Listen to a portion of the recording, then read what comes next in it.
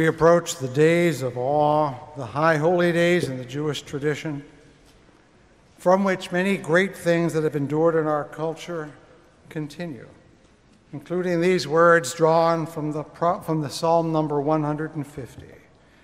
Our Father and Mother and Sovereign of mercies, we wish to be quit of all wars. Our Father and Mother and Sovereign of mercies, inscribe us on the pages of life. The prayer for peace apparently goes yet unanswered, which is why we must pray it ever and ever again. And so we pray with a heartfelt wish and sing Hallelujah, Hallelujah. Oh, sing hallelujah.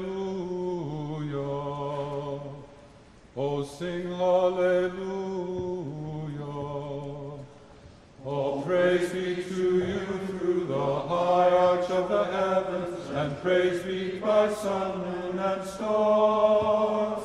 My trumpet harp and lute, with cymbals and strings and flute, with dancing, singing, and music we praise you. Sing hallelujah.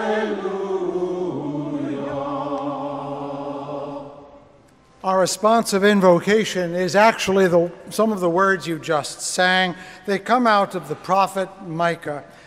Quickly, before we start, you'll notice in my last portion, you'll see an odd word, Yah, which actually is the word for God in a summary form, often used in Hebrew, as in the word hallelujah.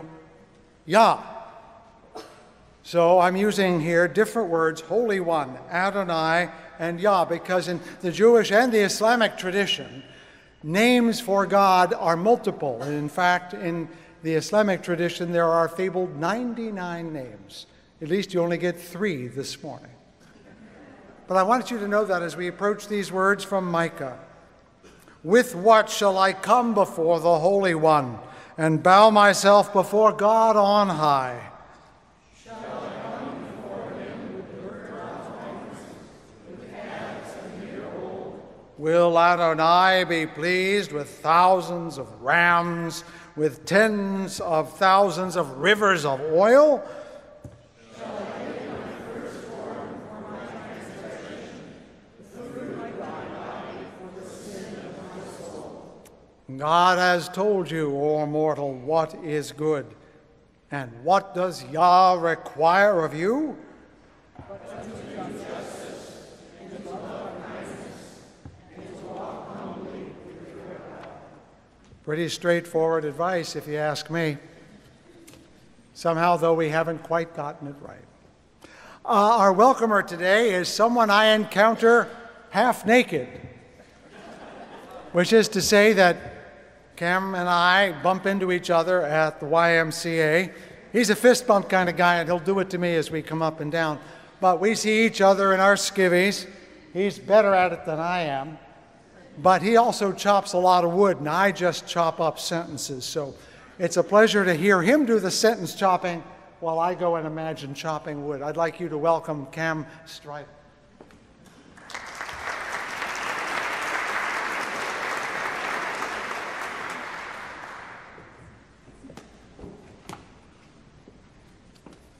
Well, welcome to Fountain Street Church. As Fred said, my name is Cam Streidl. I've been a member here for, well, maybe not a written in the book member, but a member here for about 33 years. My wife Susan and I were married here 32 years ago, 33 years in March. There are many reasons why I have found my way here to Fountain Street. I started out in the Catholic tradition. Every Sunday, my family of 10 would hop in our station wagon and drive to the next town and go to the 8 o'clock Catholic service. We couldn't eat breakfast before then because somehow food would interfere with the digestive process when you've taken in the host. I guess some sort of mystery. And There were a lot of boundaries in that church. I went to Catholic school. We were told the proper things to say to ensure our entry into heaven, and the things that we couldn't do that would doom us to hellfire. And I continue to encounter these types of beliefs. My wife, Susan, has a childhood friend who invited us a few years ago to join her and her husband at a restaurant in Holland, and then go to a play afterward. The play was put on by Hope College students, written, directed, and acted by them, and it was the same type of belief that good people who didn't believe in a certain way could be doomed forever to misery. And I've always had a hard time believing that. Recently, I had a friend bump into me at a restaurant named Joe, and Joe said, "Hey, Cam, let's get together for a couple of beers." Sounded good to me. And Joe and I weren't particularly close. I knew he had something up. And after buying a couple rounds, Joe said, "Cam, you got a decision to make." I said, "What's that, Joe? Stout or porter?" He said, "No. Do you want to spend the rest of your eternity in the smoking or non-smoking section?"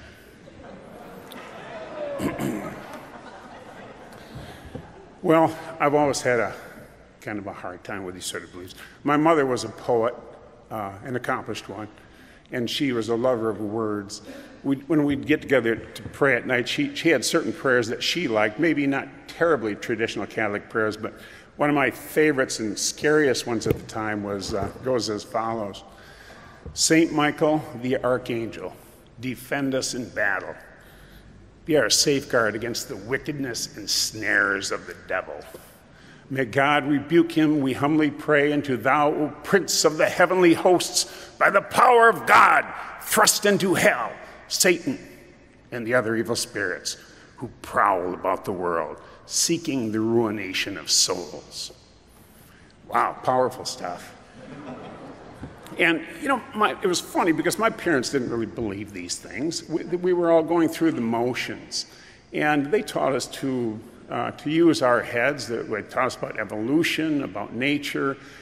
And after going to Catholic school and reciting all these things week after week, gradually you come to the conclusion that we're saying things over and over again that I doubted that very many of us really believed.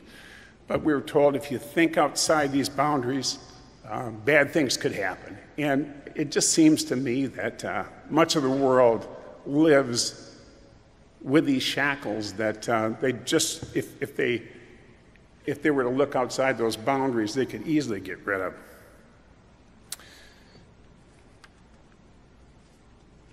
Excuse me just a moment. I put some notes that I haven't quite put together here. At Fountain Street Church, when I came here, things were very different. Fountain Street doesn't discriminate.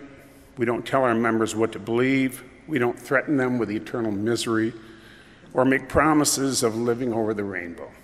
But we do embrace the rainbow. We're in the midst of conservative West Michigan. We're an oasis for people who want to explore their spirituality or lack thereof, or ideas without fear.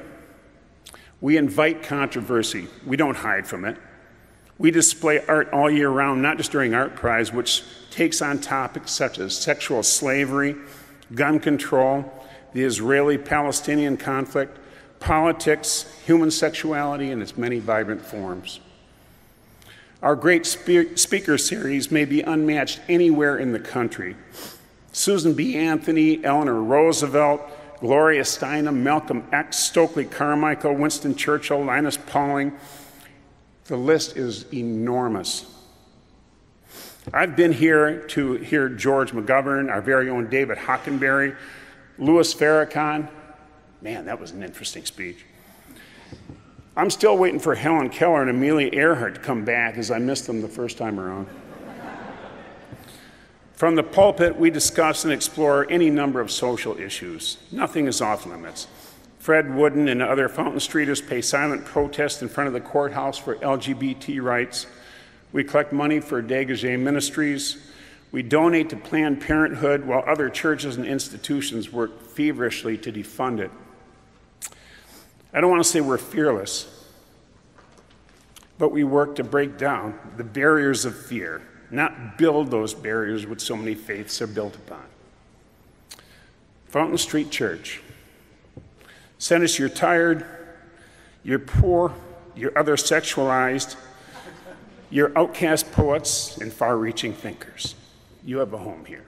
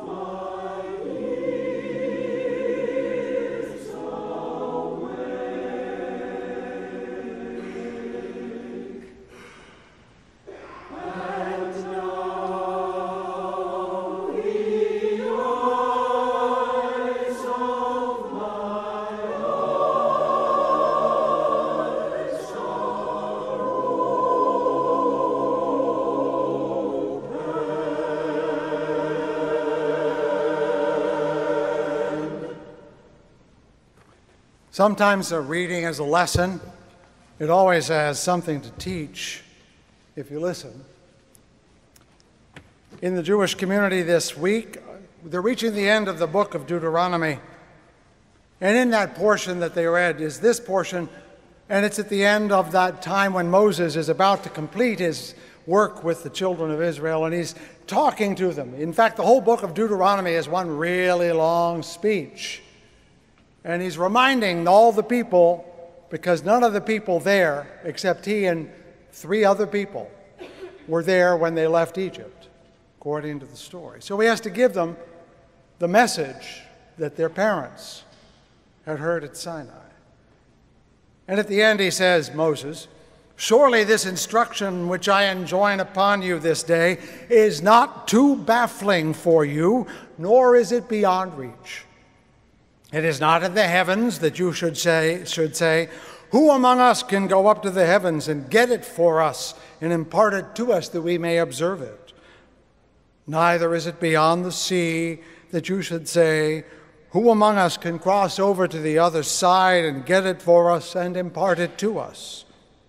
No, the thing is very close to you, in your mouth and in your heart, to observe it.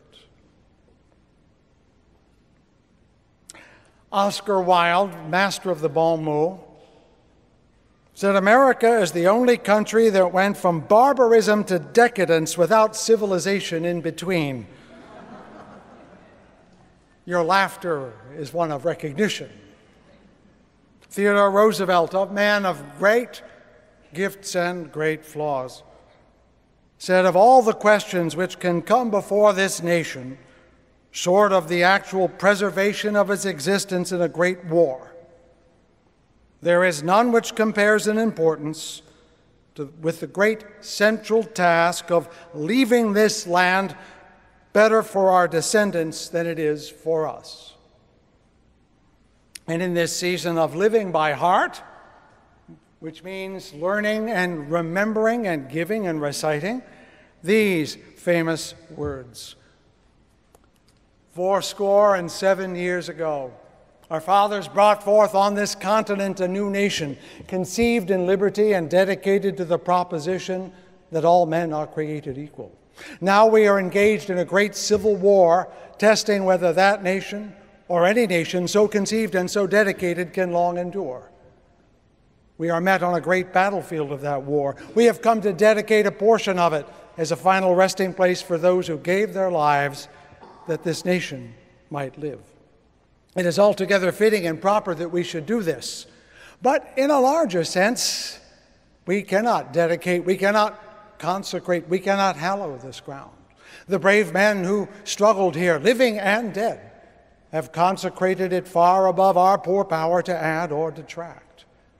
The world will little note nor long remember what we say here, but it can never forget what they did here.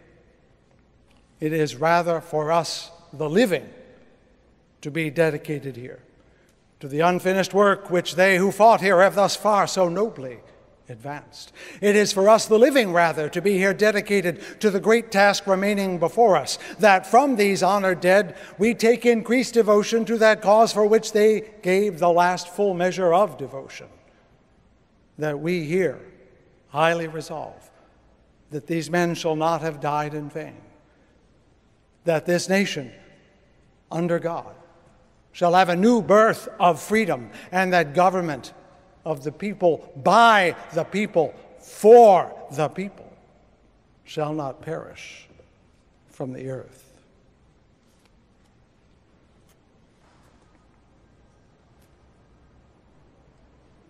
Of the people, by the people, for the people, misquoted, by the way, on the monument out there. It was remembered. Words that actually have their origin in a great Unitarian minister. It goes uncredited, but there it was.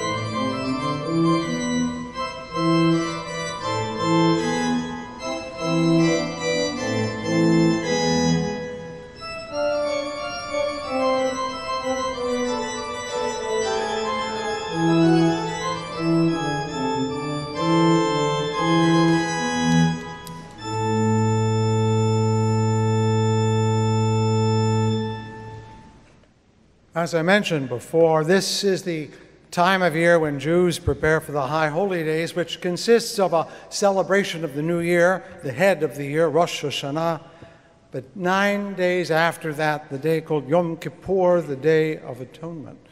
And all this month, observant Jews will go about begging forgiveness. Not from God. The theology of that community is really quite distinctive. It says, you may not ask God's forgiveness for sins committed against God until you have obtained forgiveness for the sins you've committed against your fellow humans. God cannot forgive the errors of your ways between people.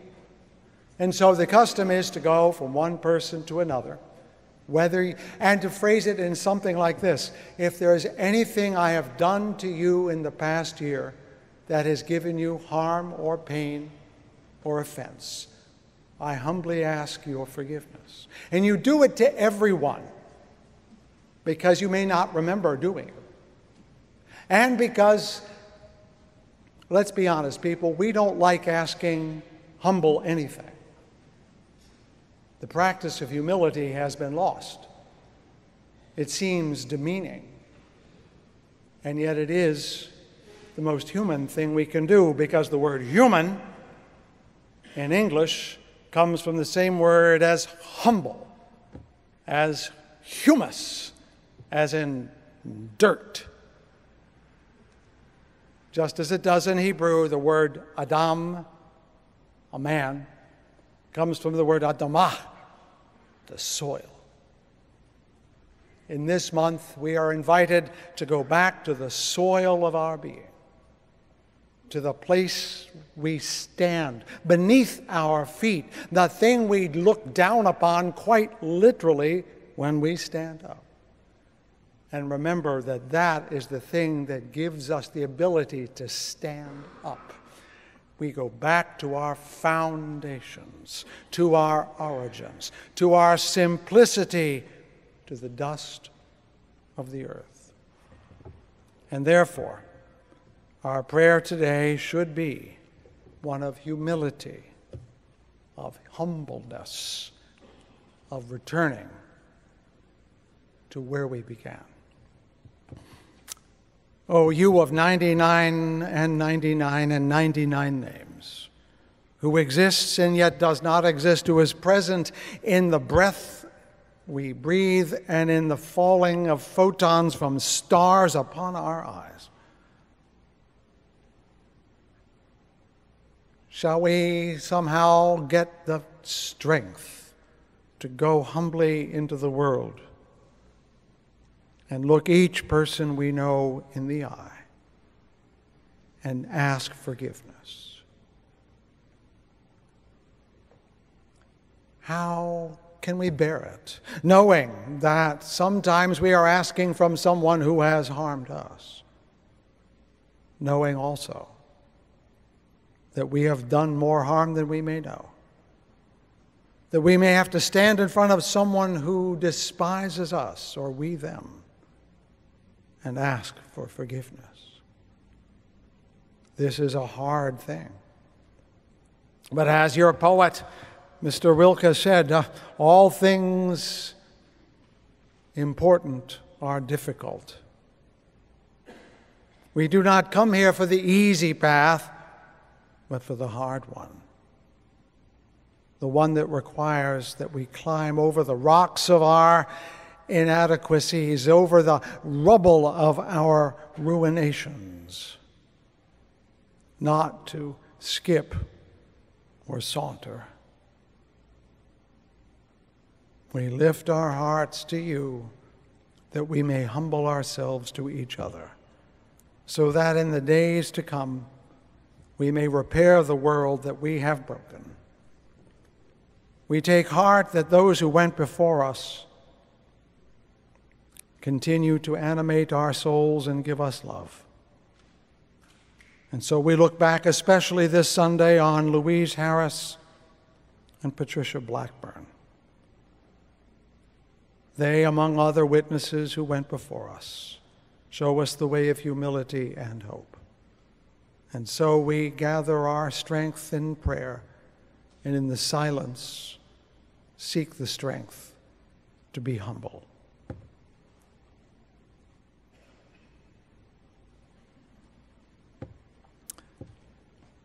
Holy One, filled with mercy, dwelling in the heavens' heights, bring rest beneath the wings of your Shekhinah, your presence, to those souls of our beloved and those who have gone to their eternal rest.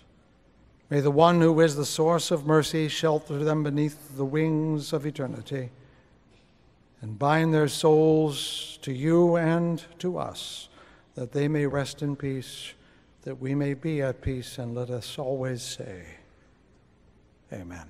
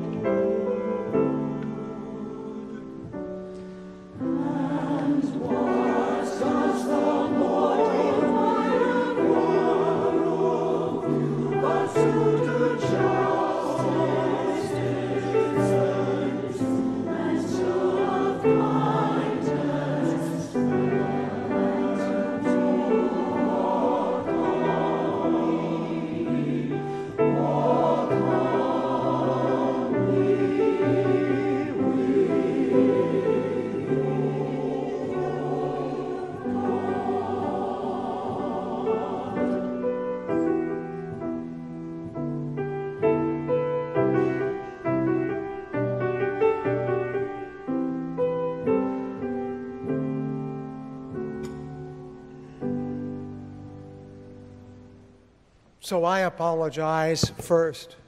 People want church to be lively, joyful, exuberant. Nah. Not because it shouldn't be, but I think joy should be purchased righteously, not frivolously. And if you're walking in here today, you're looking for uplift, but you're also looking for truth. And sometimes the path to uplift is downhill before we can go uphill. To sort through the thickets, the snares, the thistles, the rocks. And if you even turn on your television for 5 minutes, you have encountered a few thistles of late. And so I will not pretend they're not there. So I'll get started with apologies for not being more cheerful. Very close to you, the scripture says, very close. Moses is speaking, as I mentioned, and he means the covenant handed down on Sinai 40 years earlier, and he's telling the story to those who have grown up over the years and reminding them, if you follow these rules, you will survive and prosper. The rules are those that are summarized, not comprised, by what we call the Ten Commandments, the 2 tablets that are carried from place to place. This message, those 10 summary laws, are what are in your mouth and in your heart. Many people memorize them. My message this autumn tries to be like that. that which is in our mouth and in our heart about our nation. That which makes us a great nation is not baffling, nor is it beyond reach, but very close to us. We hear it in Lincoln's Gettysburg Address. We hear it in Emma Lazarus's poem, "Give me your tired, your poor, your huddled masses yearning to breathe free, the wretched refuse of your teeming shore." Anyone hear that when they hear the immigration debate? Or Dr. King's dream, who in 1963 said, "I have a dream that one day my 4 little children will be judged not by the content of their character, not by the color of their skin," something we still have yet to accomplish almost 60 years later. This election season we're in drowns out that still small voice of America's truth. It drowns it out with bluster and pontifications, with endless advertisements, oblique references, and subtle put-downs. And my task, the one I've given myself, is to remind you of that still small voice of America, the words and hopes that you know by heart, whether you have memorized them or not. The eloquent statement that serves as our national mission statement, the preamble to the Constitution, I believe should frame all of our thoughts, and it frames all of my sermons in this month as we head toward the election.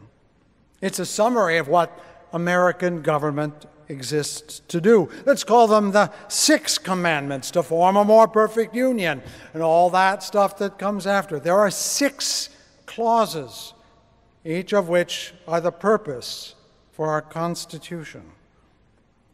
My subject today is our imperfect domestic tranquility, caught in that title, social insecurity. The phrase in the preamble reaches back to the Declaration, which condemns the King of England for allowing domestic strife and even fomenting it. In that document, for those who know it, they say that he has excited domestic insurrections among us. That's one of the reasons they're throwing off his rule. Now, you may not know that phrase, but it's important that you remember it because it itself is an oblique reference to slave uprisings, because the British had already offered slaves their freedom if they would join the British Army. So, yes, the Declaration of Independence criticizes the king for offering freedom to enslaved people because it was upsetting the nation, the states. It was. We need to remember that even our best moments are sometimes salted with our worst attitudes. A different insurrection after the war, called Shays' Rebellion, was lifted up by farmers in western Massachusetts who were being forced to sell their land to make their taxes, to pay their taxes, because they didn't have money. And the only way they could get money was to sell their land on which they lived, by which they made their living. Why do they have to pay their taxes in coin? Because in Boston, the debts owed to the French were being paid in gold. And they thought it was unfair that those who won the war should have to go hungry to pay for it. What was the answer? The Constitutional Convention. To the framers, domestic tranquility was a real issue. Years later, in our own era, for some of us at least, our own Gerald Ford referred to those very words in his decision to pardon President Nixon, citing his responsibility, and I quote him now, "not merely to proclaim domestic tranquility, but to use every means I have to ensure it." It lay behind Franklin Roosevelt's efforts to mitigate the Great Depression. His famous brain trust was criticized by conservative members of Congress for spending too much money, who believed the economy would sort it out in the long run. One of the members of his brain trust, Harry Hopkins, replied, "People do not eat in the long run." Much of the New Deal was not about being nice. It was out of the very real fear of domestic strife, that those who were falling into unemployment and homelessness would become restive, disorderly, desperate, and mount an insurrection. They knew about the bonus army. Do you? I have noted the division and disparity that we sense today in our nation. Like Ford and Roosevelt, we sense the danger of being too fragmented, and not just as a nation, not just politically, right here. Everywhere we can see these disjoinings, these fragmentations, some of which have been here a long time, some of which are a fruit of our politics. I'll talk about us for a moment. I want to talk about the people who have essentially lived on our portico every night, not always the same, for months and months, as we struggled with our duty or responsibility to those in our neighborhood. Now, it's come and gone and been worse and better, but our domestic tranquility has been troubled as we have found their presence, sometimes unhealthy, often unpleasant, and certainly troubling. But lately, to give you the news, the tranquility of those outside has been more troubled, especially by some who have abused our hospitality and their goodwill. And last week it became clear that any real long-term way to engage this population would take much too much time for us to ignore the present. And so we have thus imposed a no trespassing order effective tomorrow, which means that anyone sleeping on or about the property after we're closed will be removed by the police. This does, I'm looking for the right words. No, it is not a solution. And in fact, I'm deeply saddened that we were in a position like this. Someone told me last week as we were sharing the news, it just doesn't seem right for a church to post no trespassing signs. She's right. Especially us. Thank you, Cam, for reminding me that we try to be a place where everyone belongs. But sometimes we want them to belong in ways they can't belong, and sometimes we want them to belong the way we want them to belong. It's natural. I'm not being critical, but observing that it is troubling. No church proclaiming that everyone belongs can also say in the same way that some are unwelcome. It just can't be done. Jesus of Nazareth, who remains a founding teacher of liberal religion, which sadly some conservatives don't recognize, spent his entire career among the poor, the lame, the psychotic, the outcast. He sent his disciples out to preach his message without money or food, which means they probably slept outdoors for more than a few nights. He said we should care for the least of these if we wish to follow in his path. Our action bespeaks our inability for the moment to walk that walk, to live by the better angels of our nature, as Lincoln asked so many years ago. And next week at a congregational town hall, I hope you will spend some time asking each other how we can do better in the future, because banishment is not a solution. It just is not. By better, I mean more than money. We do give money, and I'm grateful that we do. There are agencies in town that support and help, and I'm glad that they do. But we still have in our community here, in our state, in our nation, a sense that we are over here and they should be over there. Has anyone seen the sign going up on the new building being built near the corner of Fulton and Division? Luxury apartments, making Hartside great again. Your moan tells me you find something more than a little ironic, because when someone says we're going to make it great, what we mean is not poor. Our relationship to poverty in this country is scandalous. It's so scandalous that we prefer not to talk about it, and when we talk about solutions, we talk about them as something we can do for them.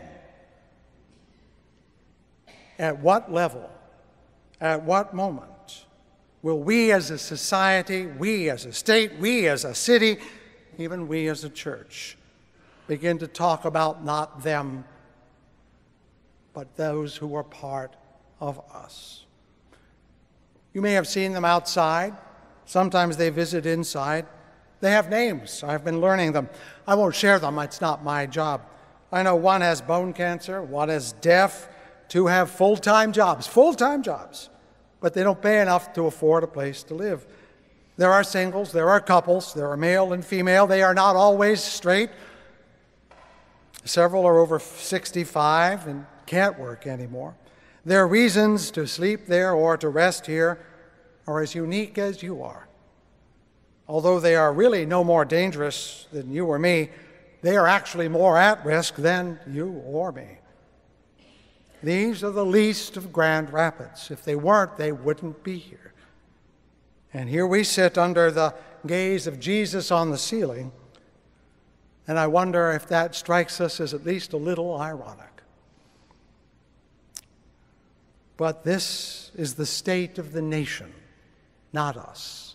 I do not criticize us particularly, but only for being part of a much larger, longer, and ingrained struggle we have with class and wealth and opportunity and equity.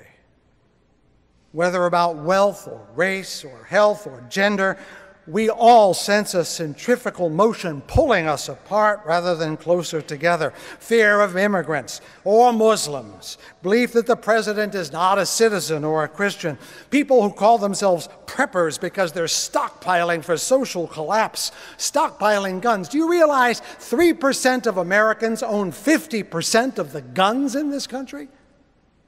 Why?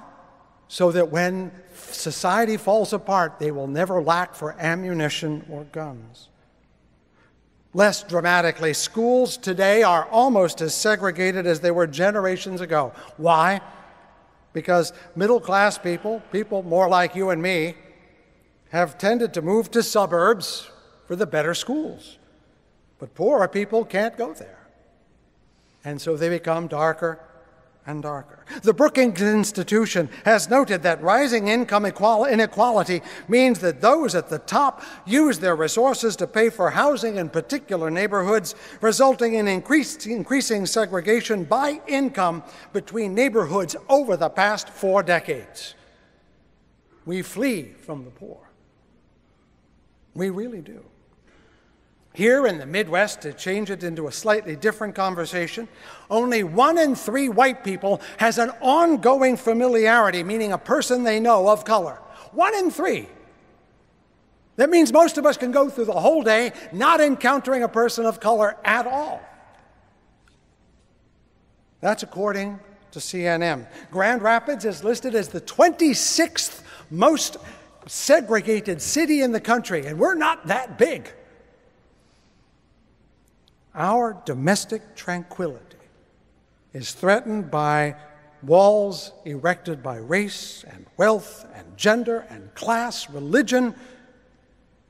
The same Alexis de Tocqueville, who admired us so much in his visit in the 1830s, looked upon his native France on the eve of after its revolution and surmised, quote, "Society was cut in two, those who had nothing united in common envy, those who had anything united in common terror." We're not there, but we're way closer than I think we want to be. The ancient Greek Plutarch said, "An imbalance between rich and poor is the oldest and most fatal ailment of all republics." That doesn't mean there shouldn't be rich and poor, but I think we are out of balance. Our local inability to find a solution for our poor means that all around us we lack the solutions to deal and help. And certainly the politicians are not talking about it, but as I've pointed out in the last few weeks, maybe if we talk about it, they'll have to talk about it. It shouldn't be about walls, but about ways. Perhaps we should come up with some ideas, and maybe they should listen. For example, I ask this question. I would put it to the candidates if I could. I'd put it to all the candidates in Congress, too. What if every child born in this country had health coverage and enough to eat and clothes to wear and a decent place to live? Hey, that sounds extravagant.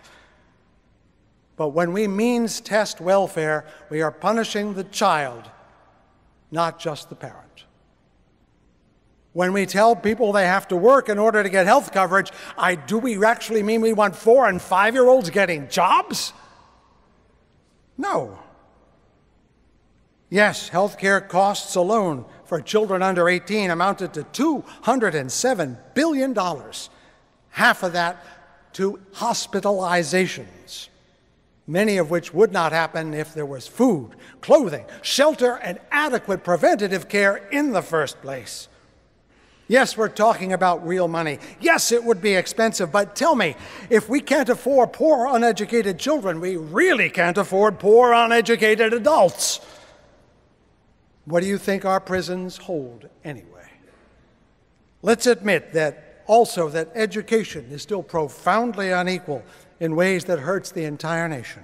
We all want our children to excel, but do we really want other children to fail in order to make that work? Because that's what we do in the way we spend and staff our schools. And these days, even a good high school education is insufficient. Community college is necessary to have a job worth holding. That should be part of our public education system.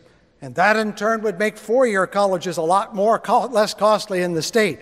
And that would make college education a lot less costly and less difficult to obtain. Many of the poor and homeless are there for medical reasons. The number one cause of bankruptcy in America, personal bankruptcy, health. Unable to pay one's medical bills. Substance abuse is a common reason for failed families and ruined lives. What would it take for us to do something about it before it happens, so that we weren't always cleaning up what we could not have had to spill in the first place? What would it actually cost? Would it be worse than the house of cards healthcare delivery system we have now? I want to know. Mrs. Clinton, I want to know. Mr. Trump, I want to know. Mr. Reid, I want to know. Mr. McConnell, I want to know why we are not doing this. They should not be asking us why we should. We should be asking them why we should not. Our domestic tranquility is nothing other than the health of our community, which does not stop at our front portico or our town line or our school districts. A nation segmented and segregated by wealth and race eventually loses its heart. We need a spirit of cooperation as well as competition, of collaboration as well as innovation. These are the habits of our heart that keep it beating instead of breaking. I know that sounds naive. But the promises of the Declaration and the Constitution were naive in their day, and look where we have come so far. I am no communist, but I do believe community is as American as individuality. I am no Puritan, but I believe we have responsibilities as well as rights. There is no me in America without we, and no rights without the duty to do right. I think it is time, in some ways, for America to grow up. We're all acting like adolescents. We're the nation of you're not the boss of me. Yeah, take over your own blessed life. Time to grow up. What do they say now? Put on your big boy and your big girl pants and act like grown-ups, please. And I don't mean candidates. I mean everyone. That's what the greatest generation did, right? Put on its big boy pants, put on its big girl pants, came back and built a country rather than ask their country to build them. If we want to be great again, we the people have to be great enough for our leaders to be good enough. If we want a better government, we need to be a better people. All right, that'll have to do. May the words of my mouth and the meditations of my heart be found true in thy sight, thou who art my rock and my Redeemer. Amen.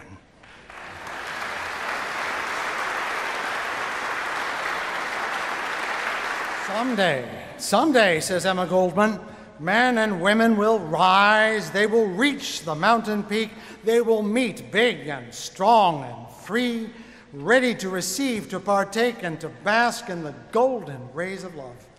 What fancy, what imagination, what poetic genius can foresee the potentialities of such a force in the life of men and women?